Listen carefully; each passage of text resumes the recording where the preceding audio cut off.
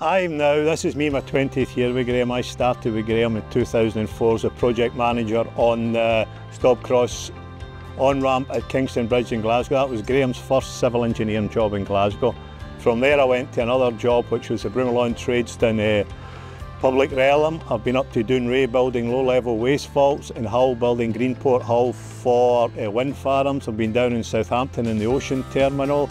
I'm now on the Clyde waterfront, Renfrew Riverside, building a bridge across the River Clyde, and I'm also looking after a road job up in North Road in Glasgow.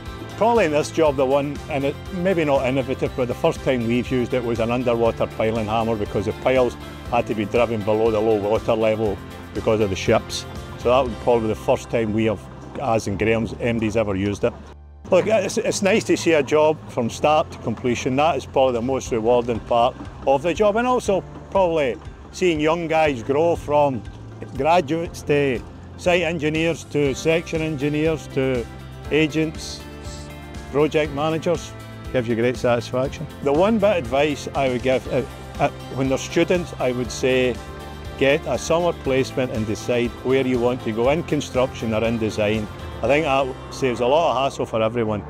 Get a summer placement and make the decision then.